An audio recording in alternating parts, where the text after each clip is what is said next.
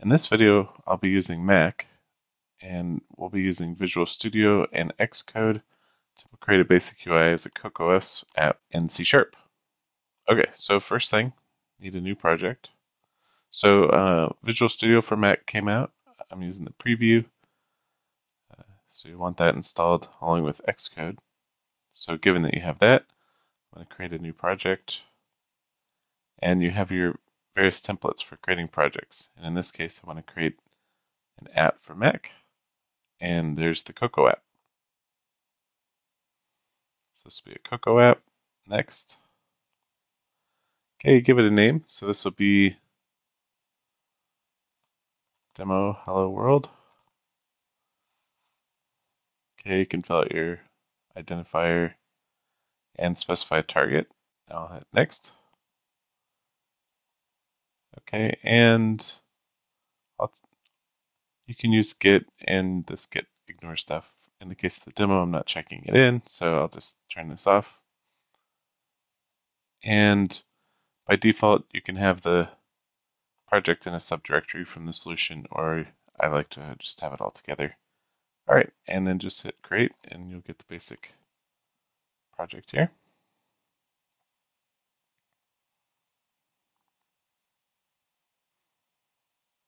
Okay, so now Visual Studio's created the project.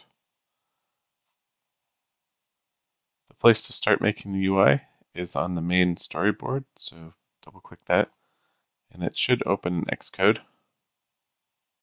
Alright, so this is the default UI that it opened for me. Now things can get changed around quite a bit. Up on the header you have some buttons here. So I like this bar on the right because it has the properties to look up what controls I'm going to add to the UI. And then this left nav over here has the project files that I'll need to add the UI integrations. Here we have our main storyboard. And then an important thing that's going to come up is I'll need to use this viewcontroller.h, and there's also a .m file. Okay, so with the storyboard selected, I think as you click on the different items in your project, they'll automatically open in this middle area. Okay, and this middle area, here we have the storyboard. The place that we'll add the UI is going to be towards the bottom.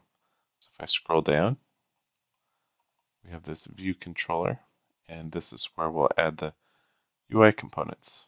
And for this one, I was thinking of just a label and a couple buttons.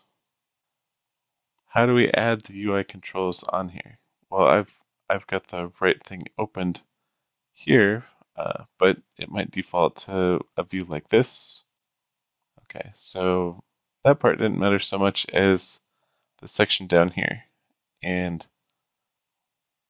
the object library is where you add components. And there's a search filter down here. So I'll just look for text.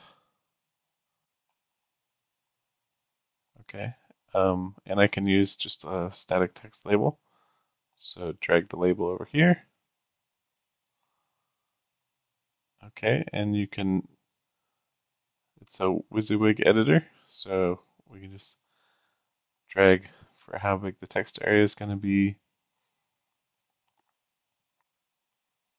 Okay, so now that we've dropped a label in, you can click on the label, and over here, you want to see the attribute inspector. Here we go, and here's where you can give it a title.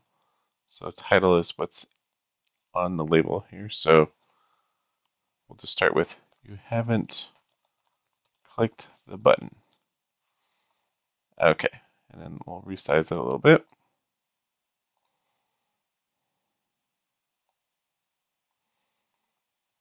Okay, and you can also adjust the font and size. So here's the font. We can increase the font size or decrease it here. Okay, so that's a label, it has a title and a font and various attributes. that you can see in the inspector.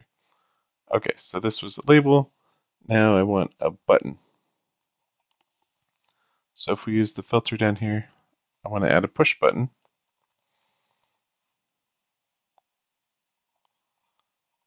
There we go. So you can just drag it to the view.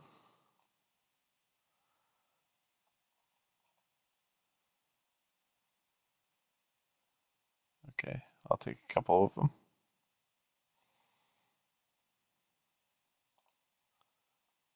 Okay, now these have a title. Here we go, button. So we'll just call this button A. And this one can be button B. So what we'll do is when you click on button A, it'll change this text up here to say, hey, you clicked on button A. And I'll make this a little bit bigger so it can fit all that text. And when you click button B, it'll say you clicked button B. And to use some of the attributes, I'll have only one active so that they switch between. So you can see more scripting in C#.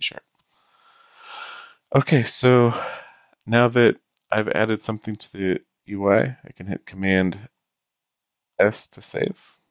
And if I switch back over to Visual Studio, I can hit play. And this will build the UI and launch the app. Okay, so now we have our label and our two buttons. Right now they're not connected, so they don't do anything. So the next thing we need to do is add some events to these buttons to hook everything up. Alright, so Cocoa is a little bit different than Windows Forms, where Windows Forms would actually automatically bind these buttons. But in the case for Xcode, we need to expose these to the code manually. So that's going to require using the view controller interface. A lot of this stuff is auto-generated, but still you have to drag and drop and click in special places. So we need to have a main storyboard and the .h visible at the same time. Let's see if we can make this a little bit larger. Assistant editor. There we go. Alright, so these double circles with the assistant editor, I can see the view controller and the storyboard. First thing, we need the .h open. So I can click automatic and switch it to manual and to the project name and select the view controller.h. Okay, there we go. So there's our view controller. Looking at the .h. Now select the user controller you want to expose. Hold the control key, click on the control, and drag it over. And we're going to insert an outlet. So an outlet makes the user control accessible from the C# code in Visual Studio. That's what we want, so I'll let go of the mouse. And here you need to name your outlet. So for me, I prefer to do an _m on my class data members. And we'll call this, it's just the label. Okay, and the type is just defaults to NS text field. And say connect. There we go. And it automatically generated this property. So _m label will be accessible in C#. Okay, there's no events that I need on the label. So we're done with that field. I can move on to the button. So again, select the button, hold down Control on the keyboard, click and drag the button, and drag it over here to the code until it says Insert, Outlet, or Action. So this is on the .h. And in this general area of this interface, you can see it says connect binding or insert outlet or action, and we want to insert the outlet. So I let go of the mouse. Okay, and then we have to name our outlet. So this is _M, and then I want to call it a button, and it's the A button. The type defaults to NS button, and that's good, and you can say connect. Okay, so we've exposed the button, but now we need to add an event that we can bind to, so that when you click the button, it does something. So again, click on the button, hold the control key, drag it to this general area until you see the insert outlet or action, let go, and this time we want to make it an action. So this will be the click action, and I'll call it onClick button A. And connect that, and that'll write the Objective-C dash button thing. I like to organize this so that I'll cut this and put it after the property. That way our properties and actions are together. Okay. Now I'll Command save, Command S, and do the next button. So select button B, push the control on the, or hold control on the keyboard. Click and drag button B until you see insert outlet or action. Let go of the mouse, and we need an outlet first. Call this _M button B. It's an NS button. Click connect. I'll add the property. Do it again. Select the user control button B. Hold then control on the keyboard. Click and drag. Drag until it says insert outlet or action. Let go of the mouse. This time it's an action. This will be on click button B. Click connect. Okay, and that exposes the action. Alright, so we have a property for button A, property for button B. I'll just cut that and paste it after this one, and copy the action. There we go. Now it's alphabetical, and save that. So Command S to save. And now we're done with Xcode. So let's just make sure we didn't break anything. Command tab over to Visual Studio. Alright, so Visual Controller C# was auto-generated when you created the project. The designer is generated anytime that you modify the .h or the .m. Alright, so if we switch back to Xcode, here we go. So this is our .h, and we've exposed _M label, button A, and button B.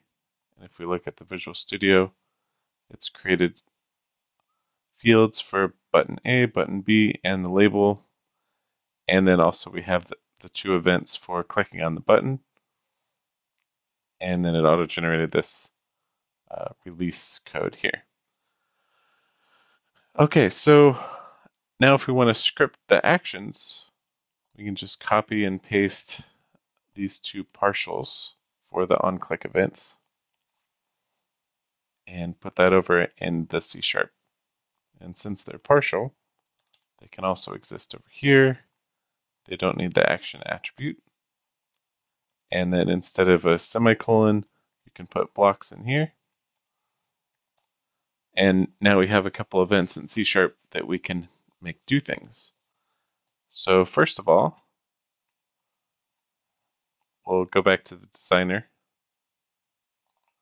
to copy some of the fields here. But when clicking on the labels, when clicking the buttons, I want to make sure that the label title is changing. So I'll copy the label field. Okay, so here we have the two events. We want to click on, when you click, you get the event, and we want to change the label string value. So inside the block, when you click button A, I'll paste in the field label, and on label there's a field called string value. There we go, string value, and then you just set it equal to a string. So we'll say you clicked button A, exclamation. And the same thing in the other event, mlabel.string value, you clicked button B, exclamation, semicolon. All right, so that's a string, and Command S to save, and hit play. That'll build the project. All right, and if we click on button A, it says you click button A, we'll click button B, it says you click button B. All right, and then Command Q to exit. And let's do one other thing so that we're using the buttons. If I go back to the designer, I'll copy the button field.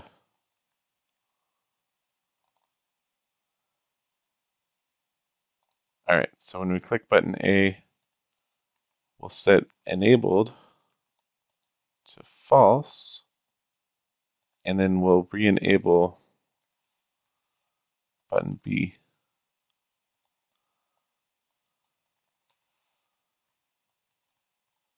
And then in the other event, we'll flip it around. So when you click B, we'll enable A,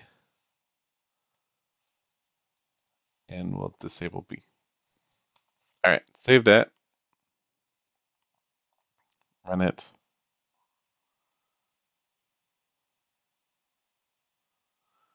All right, if I click button A, okay, so the enabled field lets you control whether a button is active or inactive. So when it's inactive, you can't click on it. That way you can have options or something. This has been an intro into using Visual Studio and Xcode on the Mac to create a basic UI with a label and a couple buttons, where you can script the events in C#, and you created the UI in Xcode. And Xcode is where we added the outlets and the actions so that you could script it in C#. Okay, thanks for watching.